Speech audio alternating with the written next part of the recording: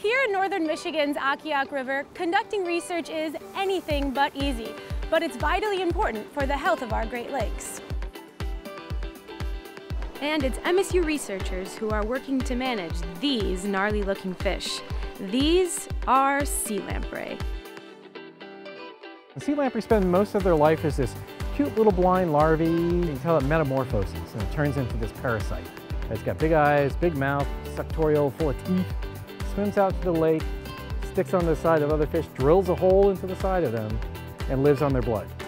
These species are not pretty, and over a half a century ago, they almost wiped out commercial fish in the Great Lakes.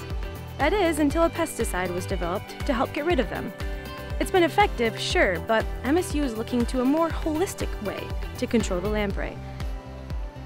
What MSU is really sort of leading the way on is coming up with innovative techniques for control. And so in fact, MSU didn't lead the way on developing pesticides, but we are leading the way in trying to come up with what is equally effective but environmentally friendly approaches to managing this species that allows us to achieve our other goals, like reconnecting the rivers back to the lakes, like getting pesticides out of the system. And one of these ways is something kind of like a fish ladder that can be placed near dams and would allow native fish to pass through, but stop the lamprey.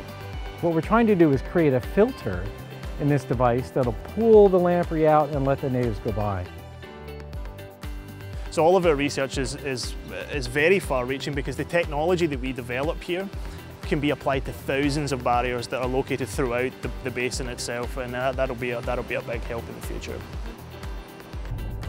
And because of MSU's work, it looks like we'll have fewer lamprey and more native fish throughout the Great Lakes.